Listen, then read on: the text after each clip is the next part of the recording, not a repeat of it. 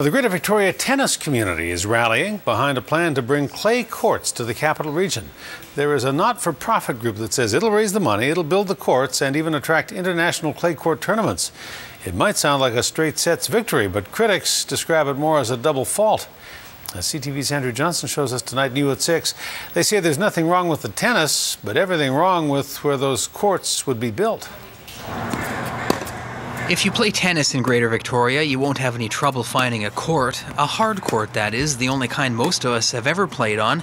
But maybe that's about to change. Clay could be on the way. These two can't wait. I love it. A lot of sliding around. You get a little dirty, and you feel like you're really getting into it. Well, I think it's taking too long. The Cedar Hill Clay Court Tennis Society probably thinks so too. The not-for-profit wants to serve up an 8-court clay facility behind Cedar Hill Rec Centre. It's a softer surface, easier on the joints, and more playable in the rain.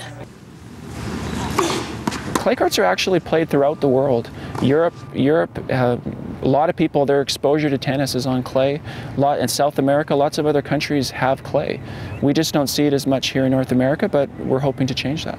The Society says it will raise more than $1 million for the facility from pre-sold memberships and private lenders. The proposal is for us to build it and maintain it ourselves, so completely without public dollars. But what about the people who live in the area that would miss the field and the ball diamonds behind the rec centre that will be lost? Yeah, they're not happy. They won't be kicking the soccer ball around here anymore, of course, if the clay courts are built, and that's one of the biggest problems the Community Association has with the plan. Public Park is becoming an area to be enjoyed only by paying customers.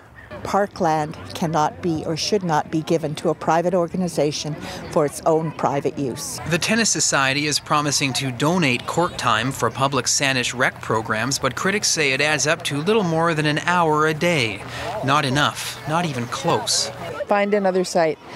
This site already has a lot of stuff on it. And this is one of the few open field areas for children in this area.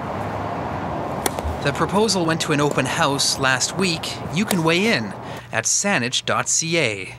Andrew Johnson, CTV News, Saanich.